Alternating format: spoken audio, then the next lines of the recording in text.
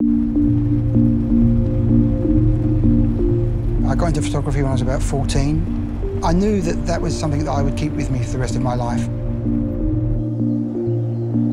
In those days, back in the 70s when I was growing up, it was like get a job in a bank or go and work for a large corporate company. And I thought, well, you only live once.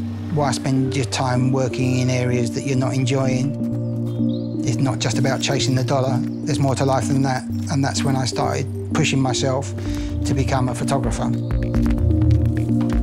When you look at my work in detail, you start to discover things within everyday objects that you didn't realise were there.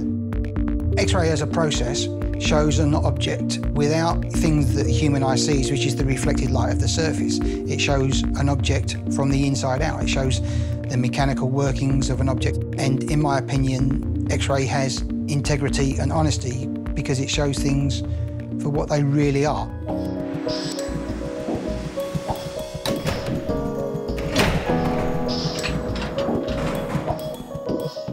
Okay, so I'm going to set up to X-ray running sneakers.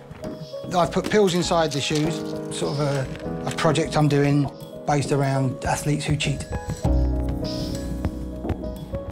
This room is the room that contains the dangerous stuff, the radiation. Heavy-duty radiation comes out of this hole. When I do the X-rays, I come out of this room and go on the other side and shut the lead door. The door is made of lead and steel, weighs 1,250 kilograms, and then it's completely safe.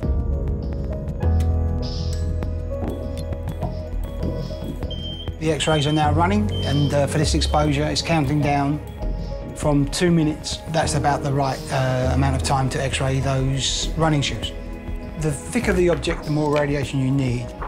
So the brightest thing are the spikes, because they're metal.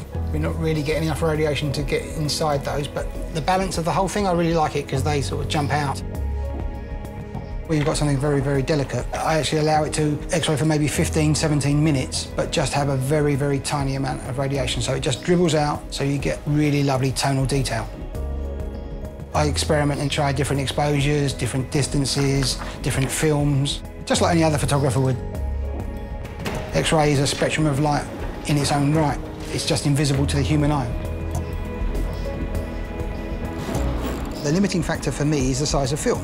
The largest piece of film is about that big, 14 by 17 inches. So if the object doesn't fit within a 14 by 17 inch area, we then need to use more than one film. When the X-rays are overlapped, they're processed individually and then scanned, and then we bring them together. It's like bringing together the pieces of a jigsaw puzzle.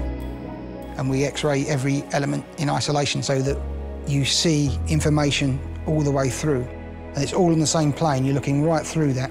It is technically possible to X-ray through all that lot in one go, but it just creates visual mess. By taking it apart and do it bit by bit, it gives it a three-dimensional effect.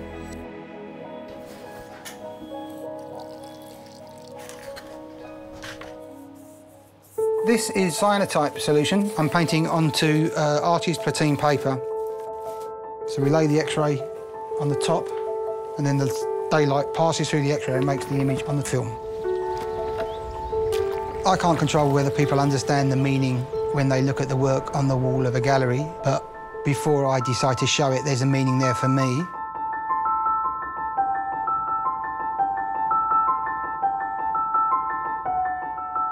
When I first started out, I would just pick anything up and X-ray it just because it looked cool and interesting, and that's how I developed the technique. But now I'm trying to be a bit more refined and selective in not just what I show, but what I do, because time is limited.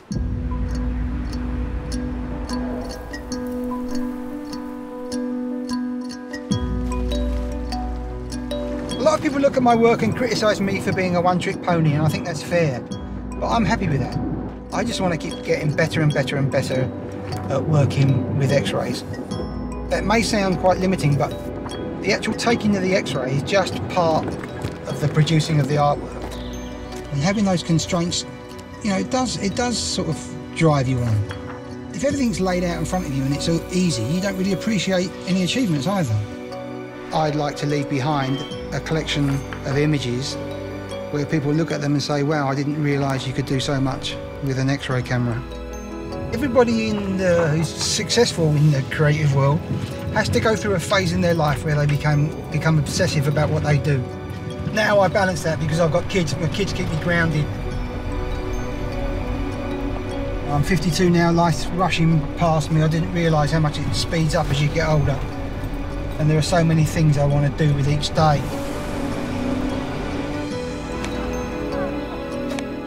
What makes us truly happy really is inner contentment and love, and you get that from being with someone that you really care for, whether it's your family or your partner.